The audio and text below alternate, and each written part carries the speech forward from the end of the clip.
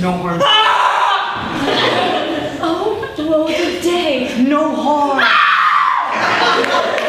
I've done nothing but in care of thee, my daughter, who art ignorant of what thou art, not knowing of whence I am. Oh, if thou remembers how thou camest here, thou mayest. But that I do not. 12 years since, Miranda, 12 years since, thy father was a Duke of Milan and a Prince of Power.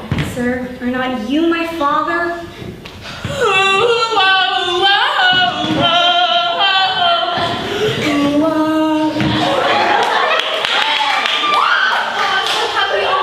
Joy for our sake is much beyond our laws. Our love is common for the miracle, we, our preservation, few in millions can speak like us. Then wisely, good sirs, weigh our sorrow and our comfort. She receives comfort like cold porridge. Why? What a spendthrift does she of her tongue? Well, I have done but yet. She will be talking. Tell me, which of he first begins to crow? The old cock. The cockerel. Done. The wager. A laughter. The match. Though this island seems to be desert. Ha ha ha. So you're paid. My son is lost. Sir, he may live. I saw him beat the surges under him. No, he's gone. Sir, then you should thank yourself for this great loss. Pretty peace. This my mean task would be as heavy to be odious, but the mistress which I serve quickens me dead and makes my labors pleasures. Oh, she's 10 times more gentle than her father's crab, and he's composed of harshness. Alas, now, work not so hard. Pray, sit down and rest you. My father's hard and steady. He's safe for these 3 hours. Poor worm, thou art infected. This visitation shows it. No, precious creature, I'd rather break my back than do such dishonor unto you. While I sit lazy by, I do beseech you, what is your name? Miranda. Admired Miranda, have I liked several women, never any with so fun soul with some defect in her. You, oh you, so perfect and so peerless, are created of every creature's best.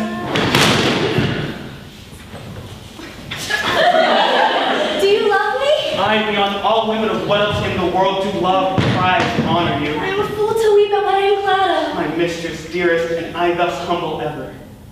My husband. Aye. Here's my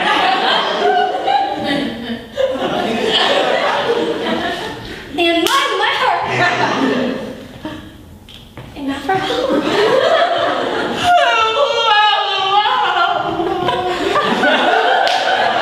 Fair encounter of two most rare affections. Heaven's rain grace on that which breeds between them.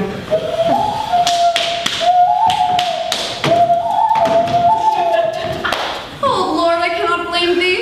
No longer for my flatterer he is drowned. Well, let him go. I am right glad he is so out of hope. Oh, it is monstrous, monstrous. The winds did sing it to me, and the thunder, that deep and dreadful organ pipe. My son in the ooze is bedded, and I'll sink him deeper than air plummet sounded, and with him there lie mud.